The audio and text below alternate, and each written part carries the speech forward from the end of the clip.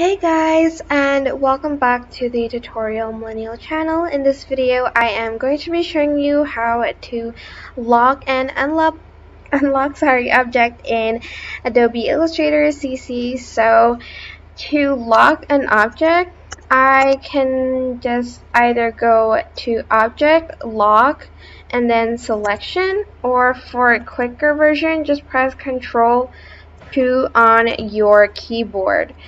Oops. And then as you can see, this one's locked, but this isn't. But this one isn't, sorry.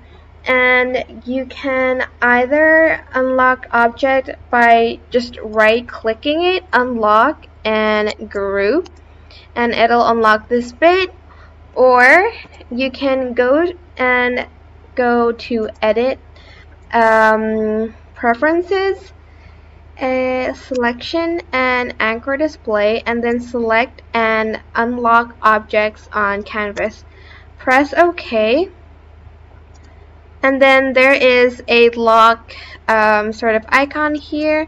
To unlock it, just click on the lock icon and it will apply to this one too. If I lock it, the icon will be here and I can just click on it without having to, right click it. I know it's like just a two-step way to unlock stuff, but I feel like this makes it easier, a little bit easier, I guess.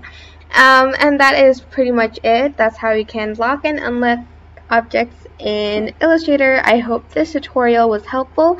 Don't forget to like, comment, share, and subscribe to this channel if you haven't done that.